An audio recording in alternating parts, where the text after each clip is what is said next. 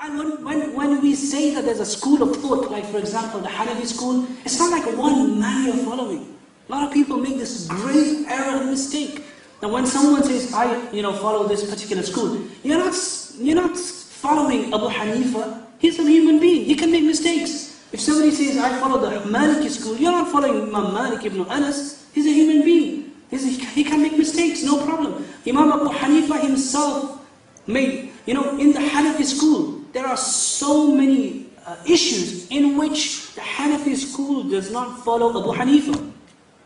When we say there's a school of thought, there's literally thousands of scholars. The research, the endeavor, the ijtihad of thousands of scholars over thousands of years. That's just one school. Abu Hanifa radiallahu anhu, he used to have a committee of 40 people from whom he would take consultation. They would sit down day and night. They weren't butchers, they weren't carpenters. They never had any other job in life from Fajr to Fajr. They never even used to sleep at night. Seriously, some of them wouldn't even sleep at night.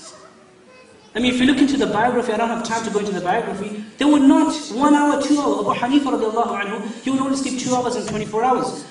Day and night, studying, researching, extracting rules from the Quran and Sunnah, not by himself, with his students, Abu Yusuf, Qadi Abu Yusuf, and Imam Muhammad ibn al-Hasan al-Shaybani, Imam Zufar, Hasan ibn Ziyad, and many others. Likewise, Imam Malik, he had his students, Suhnun al-Maliki, and Imam Shafi'i, who came later on. Shafi'i and Ahmad radiallahu anhuma, they came later on. Imam Shafi'i was a student of Imam Muhammad ibn al-Hasan, but even him, he would have a committee of students, like Imam al-Muzani. Imam Ahmad had students as well, like Abu Bakr ibn al-Athram, and many others. So these are schools of thought. It's not just one human being.